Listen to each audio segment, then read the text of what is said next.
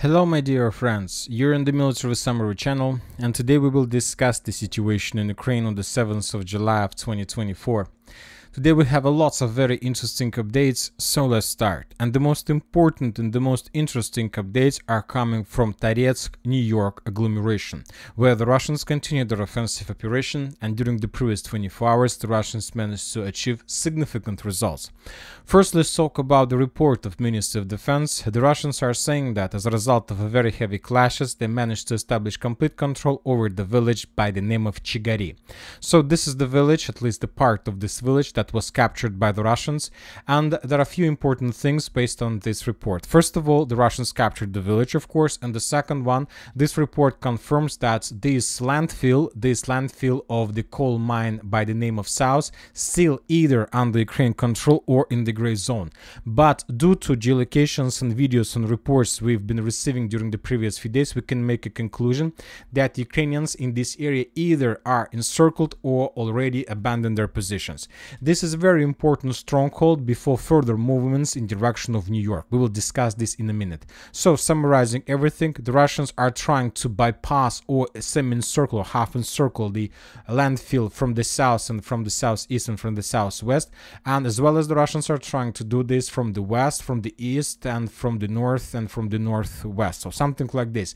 The Russians are trying to attack this way, and most likely during the next few days, the Russians will establish complete control over this territory, which will open them the gates and window of opportunities to move further in direction of Zalizne in this area, and of course in direction of New York, that located in the southwestern direction from this landfill. So something like this.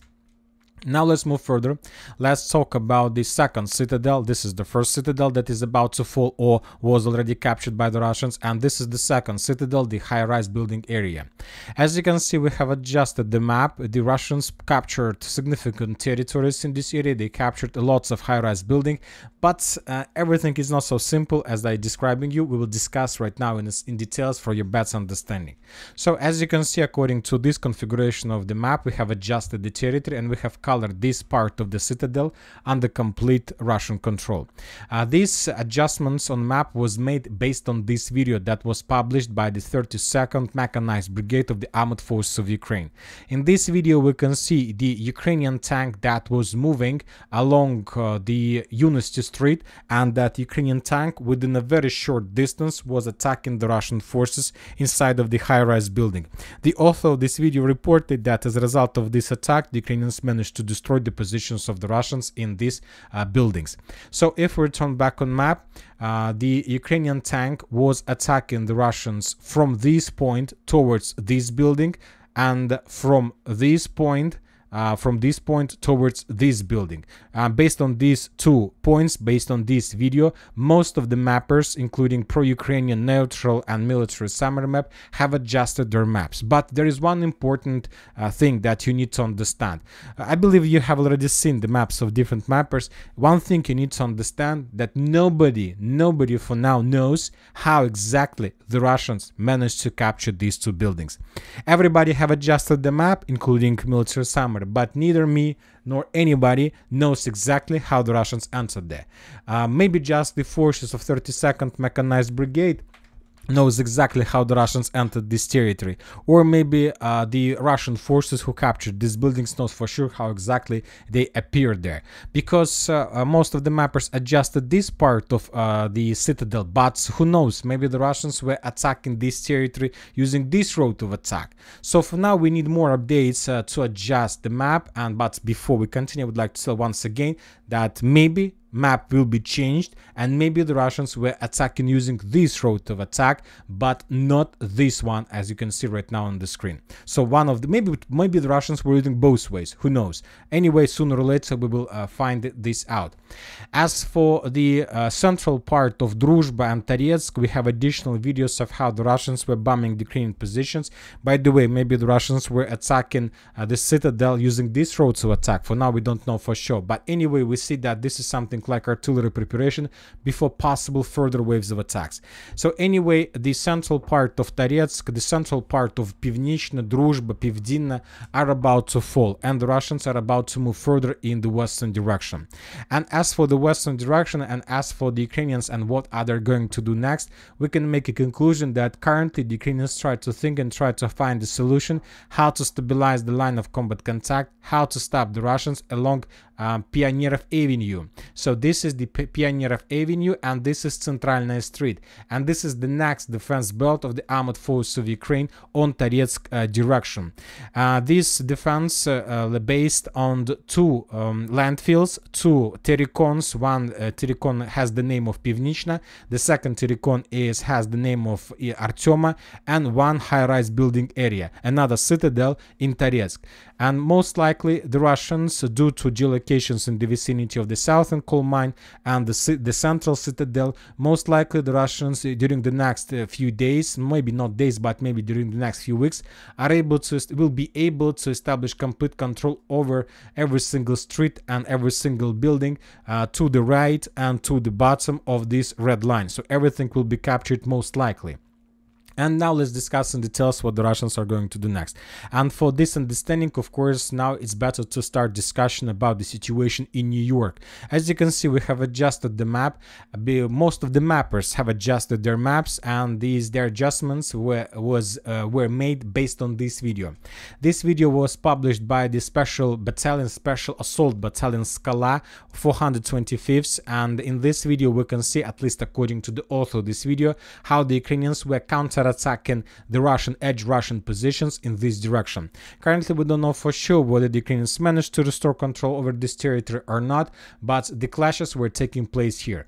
We haven't colored this territory as a red color or as a Ukrainian color, yellow color, because we don't know for sure how exactly this battle was finished, but we know for sure that while the edge Russian forces were let's say holding these positions under Ukrainian counterattacks, the main Russian forces were clearing the positions in Novgorodska and Yurevka in the south. So while the Russians were defending their positions there, the main Russian forces were clearing and moving from the south in the northern direction. Obviously, the Russians during the previous few days managed to achieve significant results, significant progress, and obviously the Russians are not planning to stop. They will continue their movements.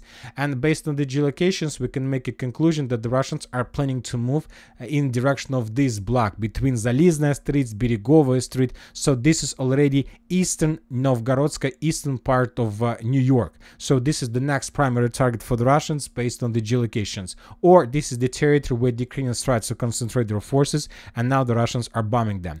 But to summarize everything, we see that the Russians are moving in this direction by attacks in the vicinity of the southern coal mine. So we can make a conclusion that the Russians are trying to attack this territory with the pincers tactics, and they will try to meet forces somewhere in this area and to collapse and to close the small cauldron probably for some forces of armored forces of Ukraine. So this is the situation on this direction. Everything is not so good for the Ukrainians, and the most important that Ukrainians were forced to redeploy a significant number of forces to stabilize the line of combat contact. The last time we saw such a big number of forces that Ukrainians were using for stabilization was Kharkiv direction. Now they're doing the same in Toretsk direction. As we discussed, they have redeployed Skala assault battalion, and the most important, the Ukrainians have redeployed the forces of 32nd Mechanized Brigade. And this is probably a very dangerous decision made by the Ukrainians.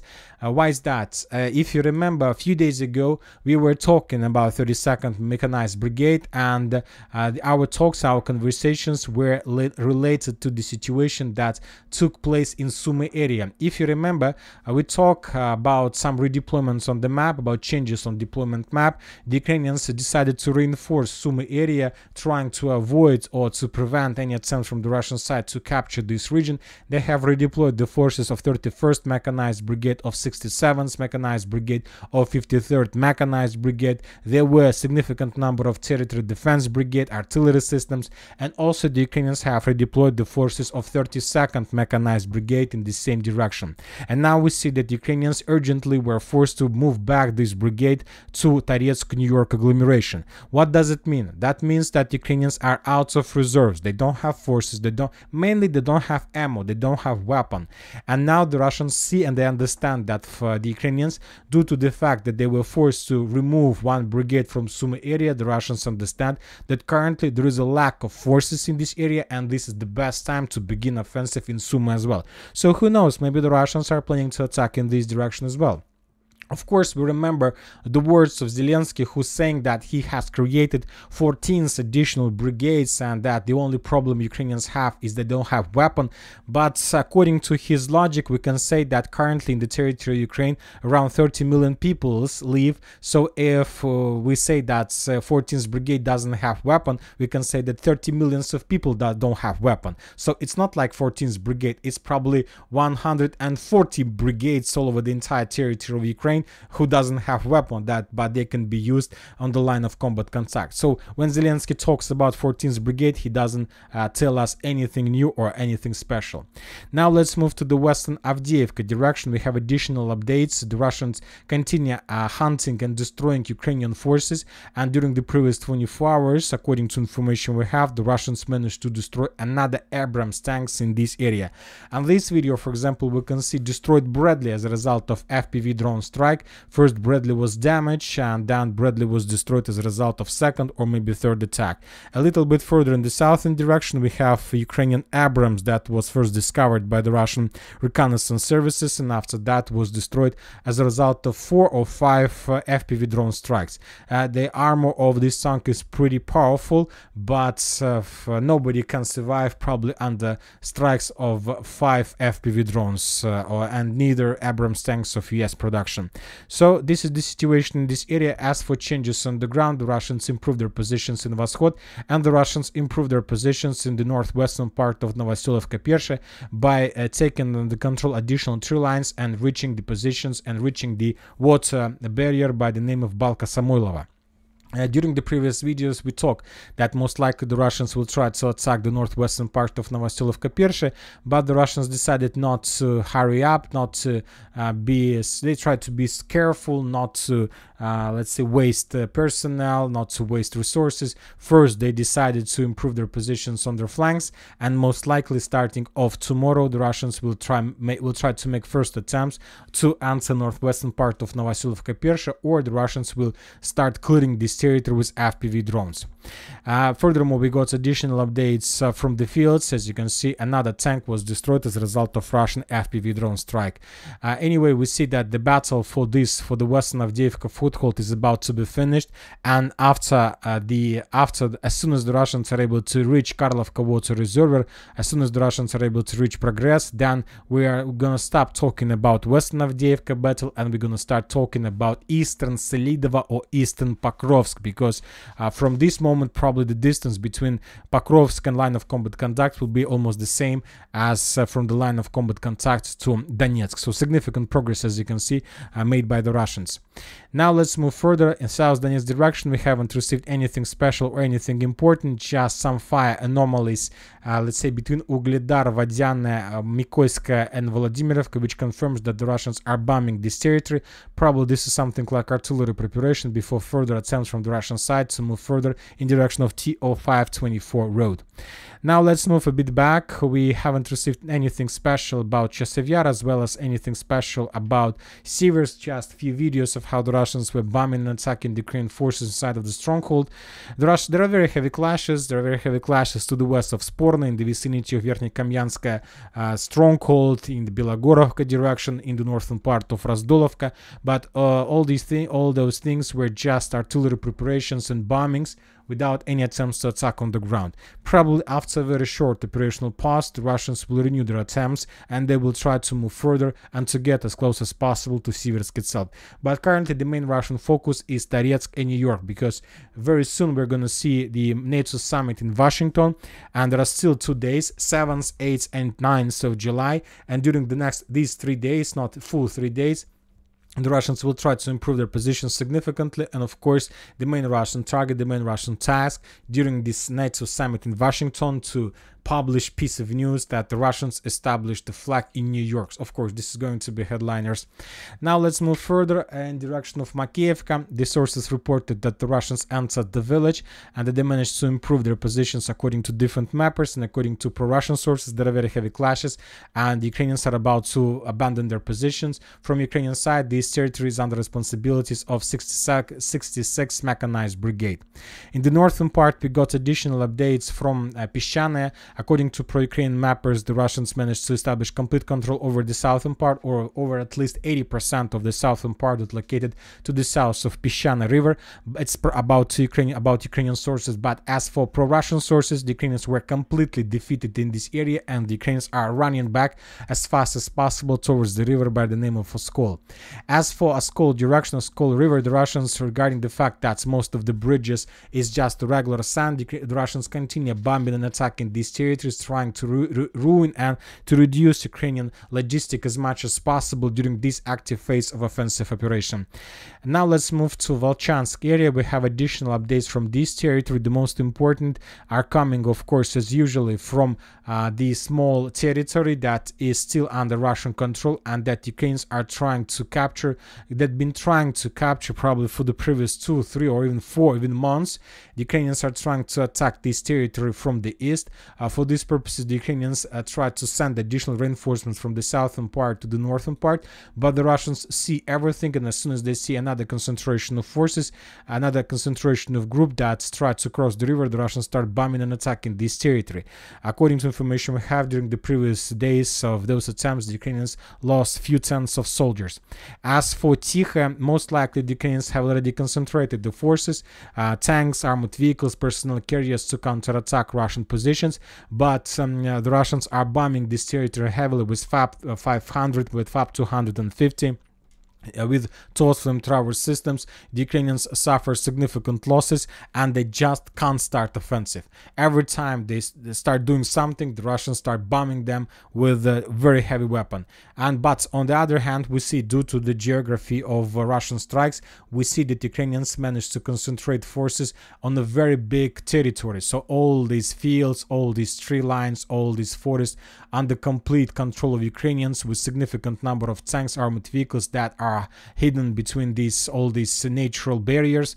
And very soon, most likely, the Ukrainians will try to attack, and probably they're going to do this tomorrow or this upcoming night. This is going to be the first attempt from the Ukrainian side to attack using this road, and with the purpose to restore control over the lost territories and maybe even to enter the territory of Shebekino region.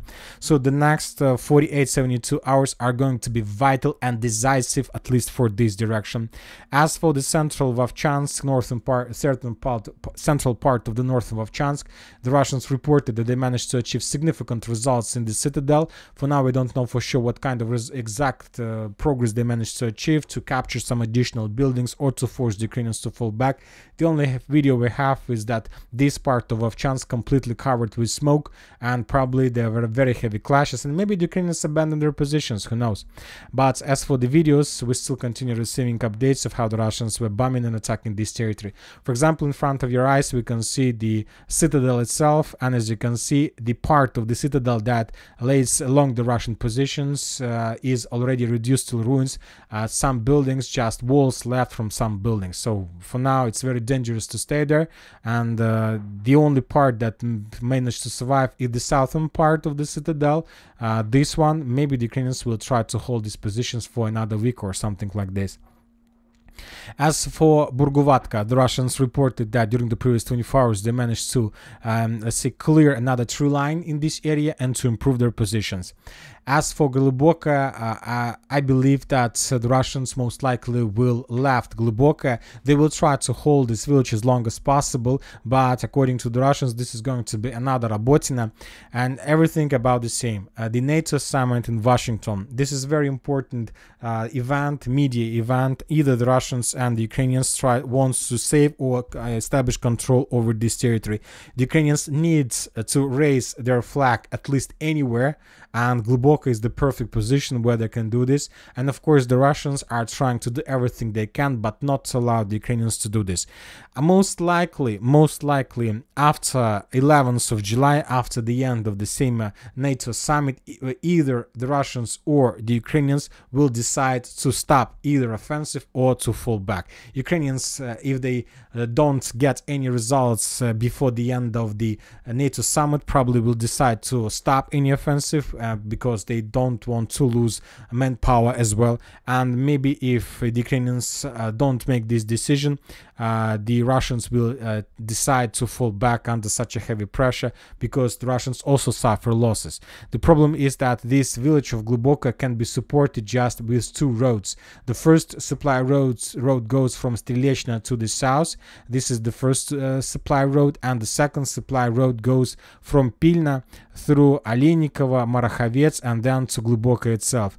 The first supply road was already cut off by the Ukrainians as a result of offensive operation, and the Russians lost possibilities to use this road for supporting their forces. And as for this road between Pilna and Gluboko itself, this road is under complete Ukrainian FPV drone control. Today the Ukrainian sources published the video of a significant number of losses among Russian armored vehicles and tanks on this road that the Russians were using for evacuation, rotation, bring additional reinforcements and reserves. So once again, nobody is going to fight for this village forever. Everybody are waiting for the end of the NATO summit, and then either the Ukrainians or the Russians will decide, will make a certain decision regarding this territory. As for Sumy area, we have already discussed.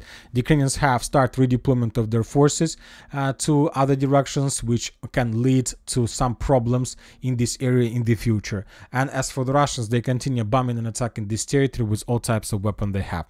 And now let's discuss another important video that was published today by pro-Russian sources. And this event took place in Odessa area. The Russians reported that as a result of a reconnaissance operation, as a result of work of aviation forces, they first managed to discover the Ukrainian Raider Giraffe and the two Ukrainian air defense systems Patriot. And the Russians are saying that as a result of Iskander strike, either Raider and two launching system Patriot systems were destroyed. Some Russian sources who has connections with the Ministry of Defense provided us video of how they managed to discover the Raider and how they managed to discover the Patriot system. I'm not saying that the Russians haven't managed to destroy these Patriot systems, but when talking about this video, we can't tell for sure that the Russians did that. This is very important. This is very important, and I would like to discuss with you this video. For example, the Ukrainians reported that the Russians destroyed fake equipment, that what the Russians destroyed wasn't the Patriot systems, and that the Raider wasn't the Giraffe Raider. This is the statement of Ukrainian forces. And for example, in this part of the video, the Russians shows Patriot systems that were discovered by the Russians. And the next episode was stated as the moment when the Russians destroyed those Patriot systems. But the problem is that if we take a look at this moment and this episode, I would like to focus your attention on this particular episode, because the Russian sources are saying that in this moment, in this second, 55th second of this video, the Russians destroyed the Patriot system. But if we increase the numbers of updates since the beginning of May, we're gonna find another interesting geolocation almost in the same area. So this is the geolocation I'm talking about. And if we open this geolocation, we might see that on the 17th of May, the Russians published the video how they managed to discover S-300 system, and as a result of strike, that S-300 system was destroyed. So if you take a look at this this moment, you're gonna see that something the same, right? So the Patriot system was destroyed with the same explosion, and S-300 system 2 months ago was destroyed almost the same way. So telling the truth, maybe the Ministry of Defense of Russian Federation is not lying. Maybe they managed to destroy the Patriot system and the Giraffe Raider, because it's like official statement. But I'm just trying to tell you that I believe that everybody have already seen this video, so I'm just trying to tell you that the video that you've seen doesn't show us anything. According to the information we have, according to geolocations, Russians. We don't have any evidence, any geolocated evidence that the Russians managed to destroy either 2 Patriot system and 1 Giraffe air defense radar.